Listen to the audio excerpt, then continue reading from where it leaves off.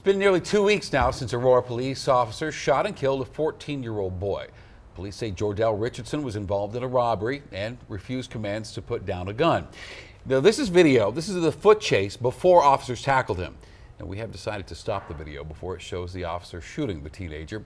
The gun Richardson, the teen, had later was determined to be a pellet gun. Aurora police say they're dedicated to transparency in this investigation, but Richardson's family, they still have a lot of questions. And for the first time, Denver 7's Colette Bordelon sits down with his mother and her attorney. He was a sweet kid. There's a lot Lori Littlejohn misses. Him telling me that how much he loved me. Her son, Jor'Dell Richardson, was 14. And how much I love him. Her sister and Richardson's dad are sitting with her for support. I'm exhausted.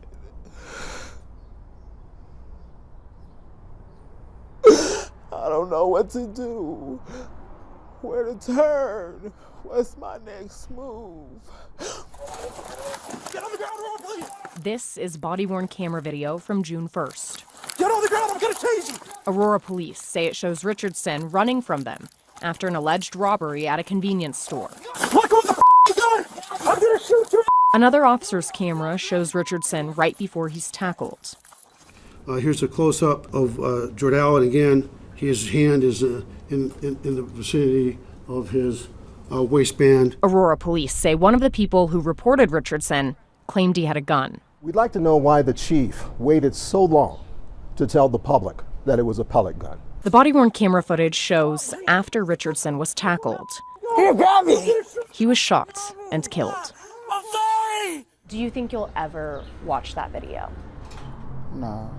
The family's attorneys are waiting to see the city's investigation and want to conduct their own before deciding if they'll possibly sue or settle. We want to know why Officer Gruzeska chose to fire the shot after Jor'Dell had clearly surrendered to both officers. This is a cruel world. But a world she wishes still had her son in it. Colette Bordelon, Denver 7. A memorial and procession is planned for Richardson on Friday. The family's attorney says one of the officers involved in this case has a settlement on their record for racial discrimination. The city of Aurora confirmed there was a settlement of $100,000 back in February.